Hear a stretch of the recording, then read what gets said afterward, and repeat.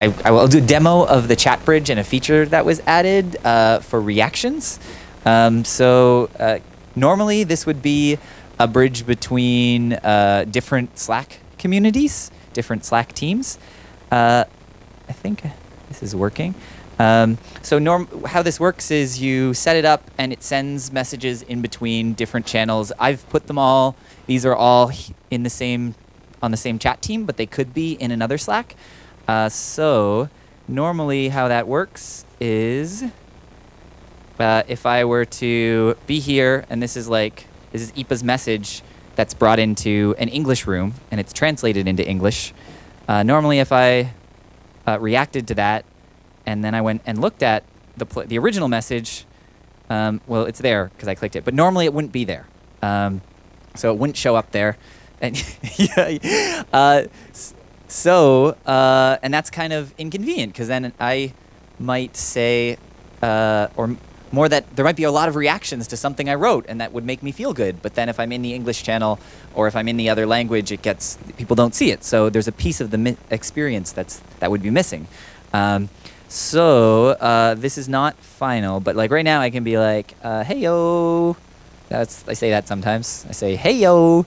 And so it sends it to the other channels. It's not going to translate it, but just because I have that turned off right now. But so this is a separate.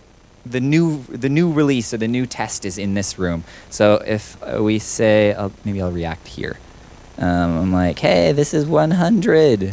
100 is what I say. And then I see over here it just kind of adds it onto the end. Ideally, what it should be, and so like maybe someone else is like, yeah, ta-da, and then did I? Oh, thanks. Ta-da.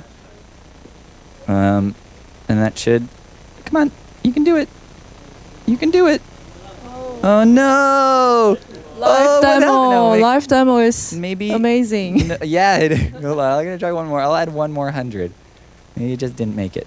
好，所以是要跨频道的按 emoji. Okay, so emoji everywhere. This is amazing, but more of them should have gone through, but and they did before. But anyhow, yeah. So the reactions go through, and this is still kind of like janky that it just adds it to the end.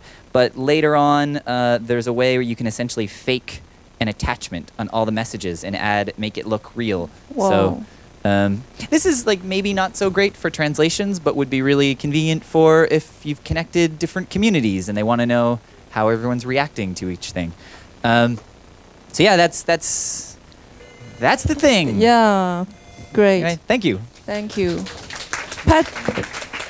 Patrick 在台湾待了3个月，然后他就是深入g0v社群，到处找人聊天。